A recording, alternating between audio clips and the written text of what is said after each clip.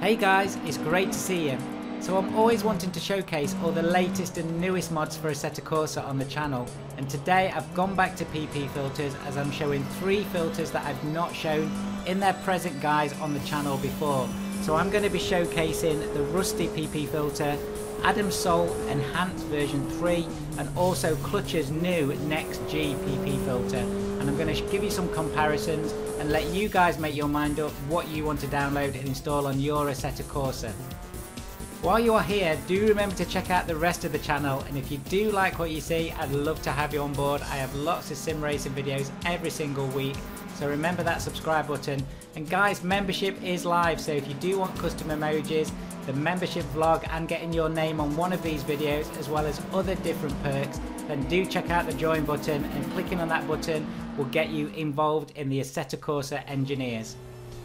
Today, as well as showcasing these great PP filters, I'm also going to be showcasing this Honda Prelude 2 litre SI from 1988. So this is by Jake Grafton. Now I'm a real sucker for 80s cars, and I've actually sat and driven in one of these cars before, and I think this is a great model. So what better way of showcasing it than with these great PP filters? And I absolutely know I used to have one of those stereos. It's really great looking at all the details that the guys put into this. And also the track that I'm on today is the Tejo Hill Climb 1.2, and that's by Rafa Sanchez, and both of those links are in the description below. All of the initial gameplay is using the Soul Extra PP filter, which is really my go-to, but let's check out the first of the new filters. So this is the Rusty PP filter. To give you guys a good comparison when looking at these PP filters, I'm running the same replay with exactly the same graphical settings, so the only thing that's changed here is the PP filter. Also, what I'm not doing is changing any of the INI files. So some of these PP filters come with different files that will tweak some of the graphic settings, so these are all the standard settings. Now I will drop a download link for all of these PP filters in the description, and then you can pick and choose what you would like to install. Speaking to Rusty about their filter, there was 3 main goals when designing this. The first is that it's forwards and backwards compatible, so whether you're upgrading or downgrading, you're not going to get any problems with this filter. The second is that it's unobtrusive, so when it comes to glare and tone mapping, it's all very neutral, and there are some slight changes at the beginning and end of the day, but that just enhances the experience. And the third was to perform. This will perform on any modern rig. So that is the Rusty PP filter. Next up is Adam's Enhanced Soul 3.0. So straight away, looking at this footage, you can see there's a very different kind of feel to the graphics, and I do still think it's amazing the way that filters change the graphics and the look of your Assetto Corsa. So speaking to Adam, realism is a real key part to what he's done on his filter, and this is realism not necessarily how we would look at it as gamers, but actually how our eyes would look at the scene in reality.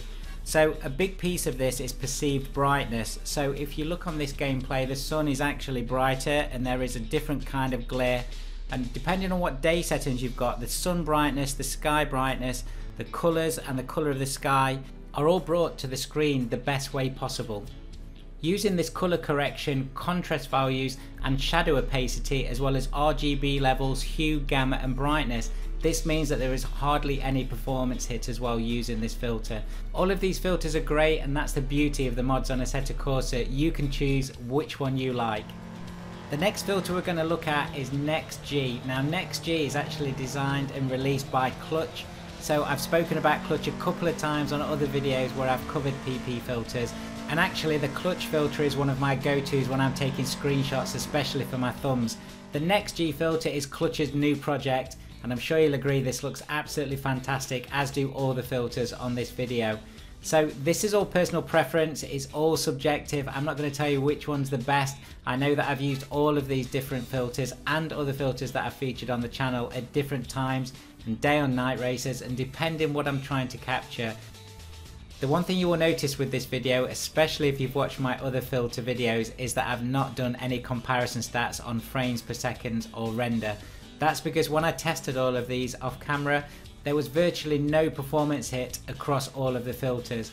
Your main graphic settings, and of course all of the settings that you may have in CSP through Content Manager, they're the ones where you're going to get all of your frames per second. So do check out the rest of the videos on my channel where I do go through some of those in quite a lot of detail, especially the CSP settings.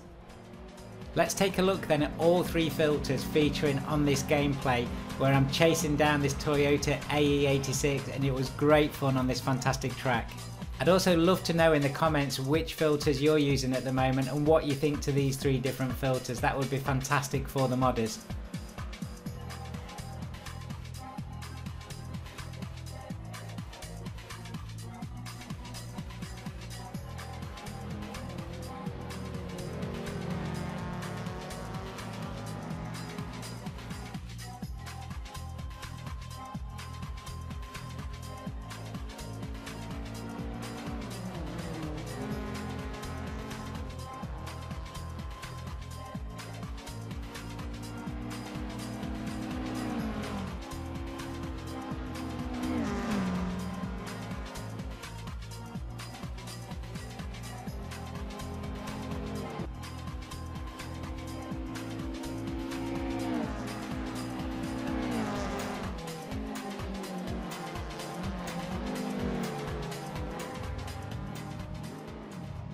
Guys, I hope you've enjoyed looking at those 3 filters, and I have got all the download links in the description below. I am going to be covering more filters, so do let me know in the comments what you'd like me to cover and why.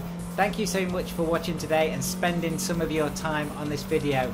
And thank you for all the continued support for the channel. As I get to 5,000 subscribers, I am going to be doing a face reveal, so keep an eye out for that. It won't be long, hopefully. And then I'll be releasing more videos on the tech that I'm pulling together to continue my sim racing journey, and I'll be bringing you guys on board on that journey too. Thank you again for watching, guys, and I'll see you very soon.